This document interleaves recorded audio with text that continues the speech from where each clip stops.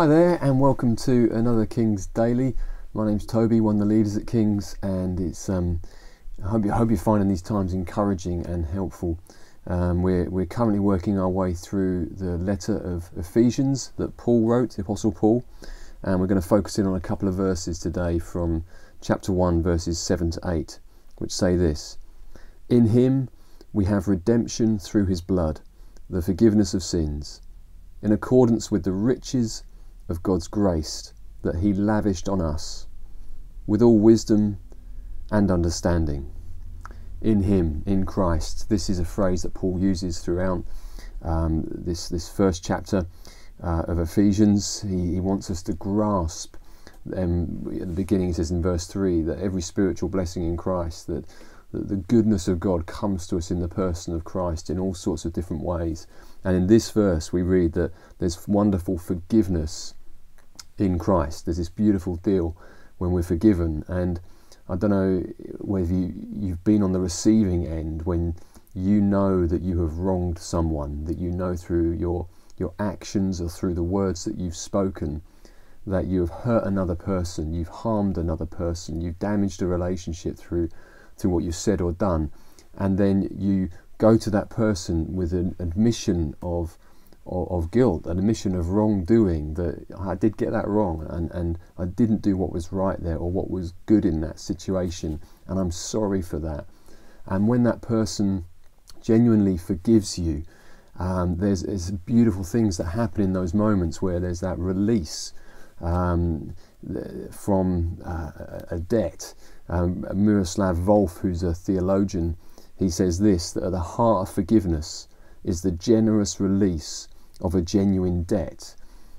At the heart of forgiveness, there's a generous release of a genuine debt. And when someone does that for us, they release us from that. We feel indebted to them beforehand. There's a beautiful restoration of relationship, because our wrongdoing damages and fractures our relationships with other people, and there's beautiful reconciliation as we're brought together in relationship again, as we ask for forgiveness, as we receive forgiveness. And the Bible says that's the same with God, it's the same with Jesus. And there's beautifully illustrated actually in a story where Jesus is invited to a Pharisee's house called Simon. And when he's there, a woman who, it says, has a reputation of living a sinful life, she's present with him, and it says that she starts to weep over his feet and show this devotion to Jesus in the house of Simon, this religious man. And Simon gets a bit stirred up by that, like, doesn't he know, Jesus know what type of woman this is that's washing his feet with her tears and her hair, and doesn't he know what she's like? And of course Jesus knew what her life was like. He knew what she'd done. And so Jesus then tells us a little parable to Simon and says to him, look, Simon, imagine there's two people, they're in debt to someone. One is in debt for, say, 50 quid, and one is in debt for, say, £50,000. And both of them are released from that debt. He says, which one do you think is going to love more? Which one do you think is going to be most grateful? And Simon says, well, the one who was released from the bigger debt, of course. And Jesus is like, yeah, you've answered correctly.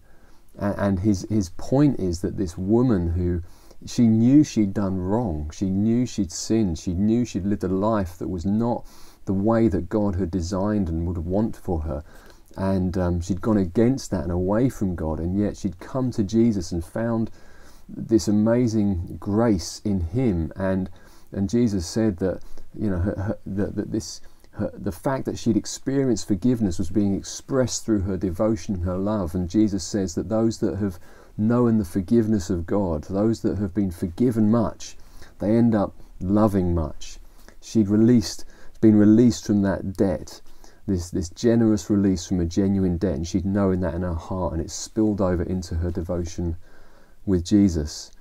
You see, Jesus' death on the cross, the Bible says, wipes out our sin. Jesus pays the debt for us. He gives us a clean sheet. And I love it that God doesn't, the Bible and Jesus doesn't just sort of say that these things we do wrong don't matter and they're just kind of mistakes and little blips and shove them under the carpet. He deals with them head on, calls them what it is, but also pays the price for them as well. This wonderful forgiveness is at the heart of God. When Jesus was on the cross, and some of his last words were, "Father, forgive them, because they don't know what they're doing." These are the ones that drove nails into Jesus, and this beautiful love and forgiveness comes out of Jesus' heart. This is the heart of God for each one of us, to forgive us. Tim Keller puts it this way. He says, "Forgiveness means bearing the cost, instead of making the wrongdoer do it, so that you can reach out in love to seek your enemy's renewal and change. Forgiveness means absorbing the debt of sin yourself. Everyone who forgives great evil goes through death into a resurrection and experiences nails, blood, sweat and tears.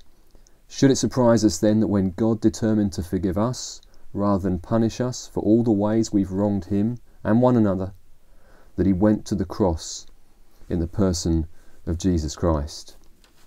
The Apostle John in 1 John 1 says this. Let's read a couple of verses out to you. He says this: "If we claim to be without sin, we deceive ourselves, and the truth is not in us." So if we say, "Hey, no, I'm fine, I've never sinned, I've never done anything wrong," well, actually, of course we have. The truth isn't in us. If we confess our sins, well, God, he is faithful and just, and will forgive our sins and purify us, clean us up from all unrighteousness. Verse 10, if we claim we've not sinned, we make him out to be a liar, and his word isn't in us. And then John says this: "My dear children, I write this to you so that you will not sin. But if anybody does sin, we have an advocate with the Father, Jesus Christ, the righteous one. And he, Jesus, is the atoning sacrifice for our sins, not only for ours, but also for the sins of the whole world." Psalm 103 talks about this, and verse 10 says that he doesn't treat us as our sins deserve, where the wages of sin is death, where justice would be punishment for our sin, the wrong things we do, and yet Jesus takes that completely upon himself. He takes our sin. He who knew no sin became sin for us, so that in him we can be made right with God. We can be released from the debt. We can be restored to God. We can be reconciled to God. And so what's our response to this forgiveness? Well, I think there's a few we find in the Bible. One is joy. Psalm 32 verse 1 says, "Blessed is the one whose transgressions are forgiven, whose sin is covered." To be blessed, to be happy, to have that sense of joy and peace that I am forgiven for the things that I've done. I think love is another evidence of knowing the forgiveness of God, that as we saw in the story in Luke chapter 7, that woman, where he who or she who is forgiven much will end up loving much. And I think that's seen in our willingness to admit wrong ourselves, actually, that we're not trying to hide stuff that we do wrong, but also, and that's an expression of love to someone when we apologise to them, but also I think in the way that we forgive other people, that we are, when you understand what we've been forgiven for and we grasp the depths of our own sin and what God has done, then actually to hold things against other people when they wrong us, we can become quick to forgive. It doesn't mean it's easy to forgive, but Jesus said, when you pray, "Father, forgive us our trespasses, forgive us our sins as we forgive those who sin against us." That it's the reaction of our heart that's filled with grace and the love of God is to forgive others when they wrong us as well. And finally, I think there's that gratitude, that we're just grateful for the grace of God, really, because we were in a debt that we couldn't repay. We were in a pit and we couldn't get out of it, and Jesus comes along, the Bible says, and redeems our lives from the pit. He brings us out of those places, and he restores us, and he reconciles us to God, and he releases us from this wonderful debt. And it just results in gratitude, that it's all, as it says in this verse in Ephesians, in accordance with the riches of his grace, his wonderful grace. At the heart of forgiveness is the generous release of a genuine debt. That's what God's done for us, and we're hugely grateful, and pray we live in the good of that wonderful grace and forgiveness today. Thanks.